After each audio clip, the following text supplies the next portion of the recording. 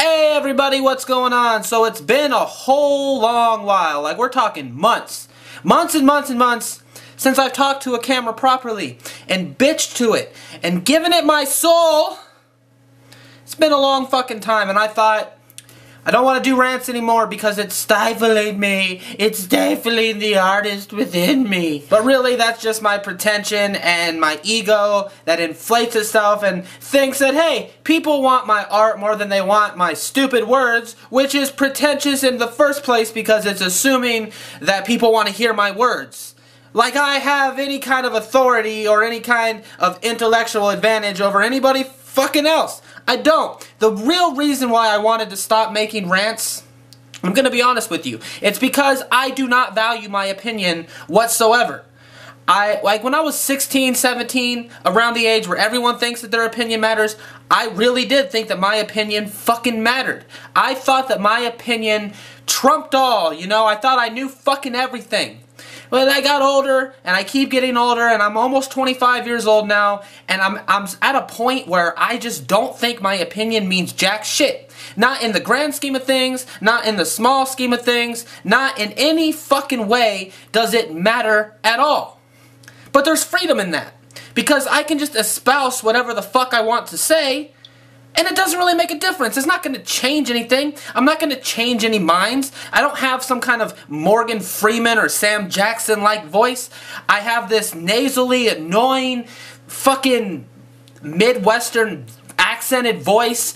And my opinions are stupid. I'm telling you right now, my opinions are fucking dumb. So yeah, point being, my opinion doesn't matter. And you shouldn't listen to me. If you want to, then I encourage it. I could use the YouTube money. And that's what this video is about. It's not about YouTube money in specific, just about money in general. Because the older I get, the amount of money I have becomes smaller in comparison to the needs that I have. I remember when I was a little kid and $10 meant the fucking world to me. It meant I could go to the gas station or I could go to Walmart and get 10 fucking Hot Wheels. And if I had 10 fucking Hot Wheels, I was the coolest kid in my bedroom. I've never been the coolest kid in the room, usually not even when I'm by myself. I don't know how that works, but I'm telling you, it's the fucking truth. You get to your teenage years, and $100 seems like a fucking gargantuan amount of money because you don't have any bills to pay, you don't have any responsibilities. $100 puts gas in your tank, you can take your friends out to food. This is back when I still had friends. You can do a lot of fucking things with $100. And then you turn 18 or 19 years old and you either get kicked out of your parents' house or you make the really stupid decision like I did to go out on your own. I'm gonna go explore the fucking world, I'm gonna see things, I'm gonna go experience this country for all that it's worth. I'm gonna grab it by the throat and I'm gonna thrust myself inside of it.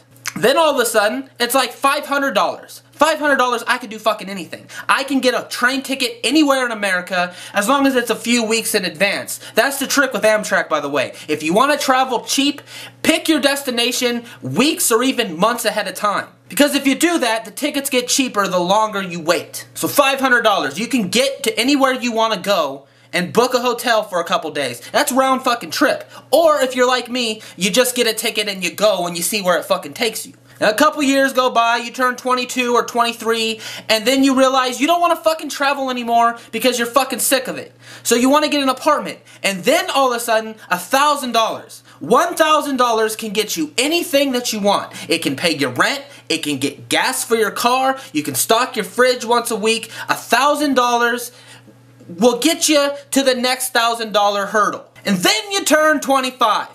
And I haven't hit it yet, but I'm telling you, $1,500 now, and it's not nearly enough to do fucking anything. I got rent to pay for my house. That's right, I have a fucking house. Contrary to popular belief, I'm not a total fuck up in that I can have a house. It's a small house, and the basement leaks, and the front of it is caked in dirt from years and years and years of neglect that I have spent hours scrubbing and trying to get clean that will not come off. I'm talking like probably a decade's worth of dirt. I have utilities to pay, I have an internet bill to pay, a water bill bill to pay, an electricity bill to pay. We have to have insurance on the car that we have to gas up, which is almost $4 fucking a gallon now, and it's just gonna get worse and worse and worse, and I can't afford a fucking Tesla or something that doesn't take gas that I could just charge and have a really fucking high electric bill instead, because it's still no comparison to the $4 a gallon I'm putting in the fucking thing right now. So $1,500, you know, way back in the day, we're gonna go back to the days of Hot Wheels, that would have bought me every fucking Hot Wheel I could have possibly found. I could have had enough Reese's snacks to last me a goddamn lifetime, and now $1,500 doesn't get me to next month. So money's this wonderful thing, right? They say that money can't buy happiness, but the only people that say that shit are rich motherfuckers. You ever notice that? You never ever hear a poor person say money can't buy you happiness unless they are trying to lie to themselves.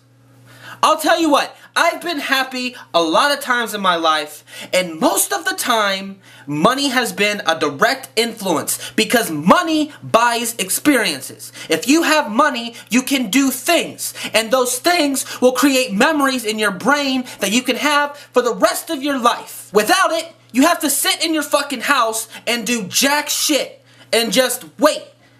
Work and wait. It's like you're wasting your life for this monetary gain that's only gonna get you over the next fucking hurdle. And the more money you make, the more problems you have. So really, there's no way out of this shit. There's no way out of this fucking hassle of everyday existence. I was tired of money when I needed $100 at 16. I was tired of it when I needed $500, and I'm sure as fuck tired of it when I need $1,500 just to fucking survive on a regular basis. And even then, we have moments like now, where I'm just sitting here waiting for a check to come in the mail that could take another fucking week. And luckily, thank you, as you see I'm making this video, so people have bought my record. There's been like hundreds of downloads of this record, which blows my fucking mind. And like 40 of you, 40 out of the 200, have bought the fucking record, which has helped me so fucking much. I appreciate it, and I love you, and this felt good. This felt really cathartic. I'm gonna take this and I'm gonna run with it. 30 days, 30 rants. This was day 1. We're talking about money and how much it fucking blows dicks. And I'm not talking small, stereotypical Asian dicks. I'm talking stereotypical big, black, throbbing cocks. And you just have to sit there and watch. Watch your girlfriend suck it. Not that my girlfriend did, but I'm talking like the proverbial girlfriend. You get what I'm saying. Have a good one. I'll see you tomorrow. Welcome.